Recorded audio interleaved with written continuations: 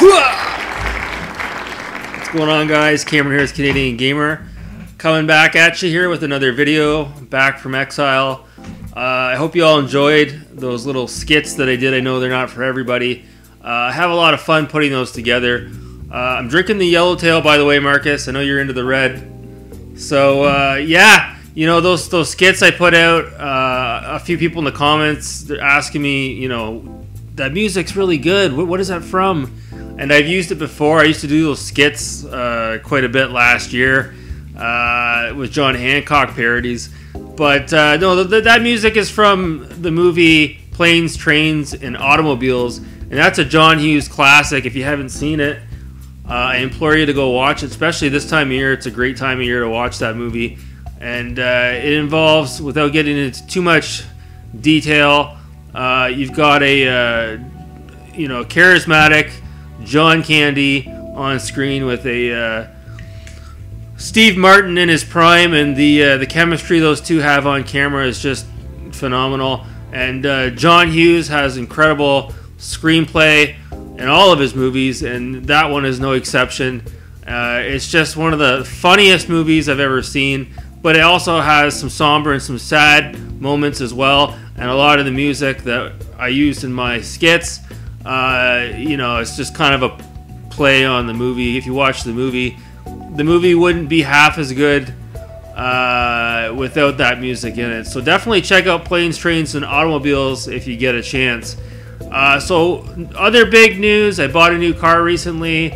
You know, sometimes with life, you kind of have periods where there's not much going on, and then maybe other periods it's just going a mile a minute. Right now it's kind of a mile a minute right now. I'll be brutally honest with you, I haven't been gaming. I haven't had time to game. It's the busy time of year for me as far as my work is concerned. You know, putting in some cases 10 to 12 hour days, 7 days a week. I have to embrace it and take it for what it is, because it is the busy time of year. And I'll be thankful that I'm working as many hours as I am come the winter when things probably slow down. So yeah, I bought a Volkswagen Golf, a 2017 Golf. Nothing fancy. You know, it's only got 33,000 kilometers on it. Two-door Golf. 2 doors exclusive to Canada and a few other selective markets for the Golf. The US didn't get the 2-door Golf as far as I'm aware. Interesting to note as well, the MK8, the next iteration of the Volkswagen Golf, it's already out in Europe.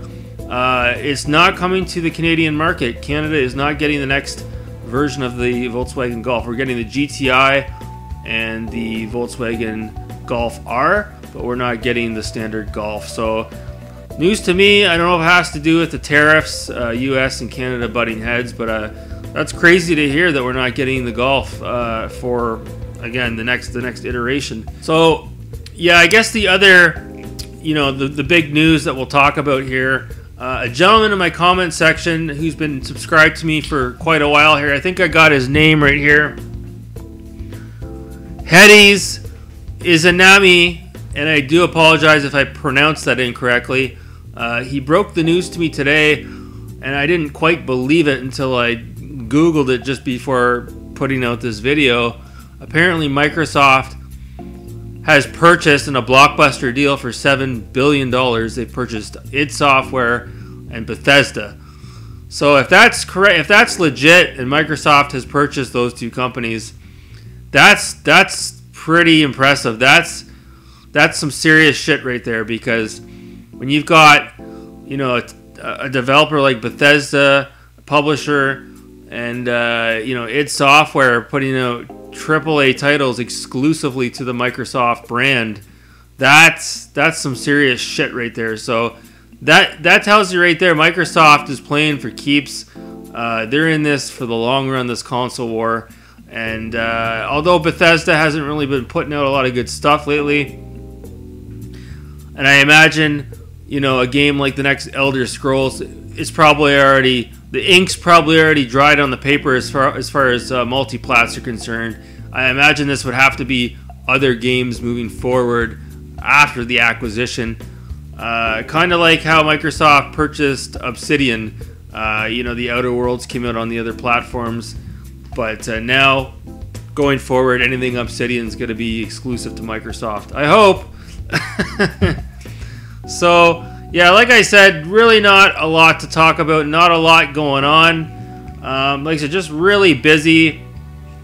You know, it kind of begs the question, you know, like I'm 37 going on 38. And I got a huge game collection. I'm staring at a bunch of games right now that I haven't even played. I know the Big Retro Show, he did a video on that recently as well. You know, you accumulate all these games, and a lot of them you never pull off the shelf. You know, life goes by so fast, before you know it, I'll be 60. Like, you have to ask yourself that. Do you think once you turn 60 or 65 years old, let's be honest here, do you think you're still going to be gaming? Maybe. But, you know, to all these collectors out there like the Hancocks and MJR that are just constantly accumulating games all the time, you know, eventually Father Time's going to creep up on those guys. They're going to be in their 50s. And like, when do you stop? When do you stop purchasing and collecting? It's just absolutely ridiculous. I saw John Hancock posted a video recently where he was comparing, I guess, the ports, because it's based on emulation, on the Mario All-Stars game that recently came out, to the original hardware and the original games. And Hancock says on camera, well, you know, it's been a while since I played Super Mario 64. No, John. The last time you played Mario 64 was 1996. Let's be honest here. That's the problem. Like you said, Hancock, he has those. Here I am going on a Hancock rant. He has all those games on his shelves in his garage, and they're just collecting dust. The circuit boards are rotting out in the carts. He probably doesn't have his garage ventilated properly. He's probably got fucking mice running around in there. And you know, games, especially the physical media, it's a lot like a automobile. If you don't run it once in a while, it's just going to deteriorate. Why do you think all these rich dudes that buy these expensive sports cars and all these Ferraris, and they put them in their garage and they don't drive, and then they try to sell it and the motor's seized? Why do you think it's always the high mileage cars that are still running? It's because they're always, it's like a horse, you know, you got to keep it going, you got to keep the fluid running. It's like that with these old consoles and these old games as well. If they just sit, they're just going to deteriorate. So John Hancock doesn't understand that. He can't seem to grasp that. And like a lot of these games, not just with him, but a lot of these collectors, hell, even myself for that matter, even you, Ken, you sit on all these games that are on your shelf, and you're not constantly putting them in rotation. Hey, disc rot is for real, and you can sit there and pump your chest and stare at your game collection all you want, but if you're not consistently pulling out the games and putting them into the system and giving them a little bit of a rotation on the disc, eventually, like I said, these games are going to deteriorate. Are they gonna deteriorate tomorrow? No. But 15, 20 years from now, there's a good possibility. Have you seen a DVD or a CD from 20 years ago? Have you looked at it? They developed scratches on their own, for God's sakes. I was meticulous with my CDs growing up. I still have all my CDs, and most of them are scratched to shit. I swear the laser does that. I swear to God. So yeah, I'm just rambling on here. There's, like I said, really not a whole lot to talk about. Just been really busy. So yeah, just really, like I said, just really excited to pick up my my Volkswagen Golf there on Thursday. I haven't been with Volkswagen in a number of years. I used to have Volkswagen. That's all I used to ever buy. And then I went to Volvo. But the newer Volvos, as nice as they are, they're just a little bit outside of my price range. So I went back to Volkswagen. And I expect to put a lot of miles on it because with my new job, which is going well, it involves a lot of travel. So I needed a reliable car on the road. And hopefully, knock on wood, this car will bring me good juju.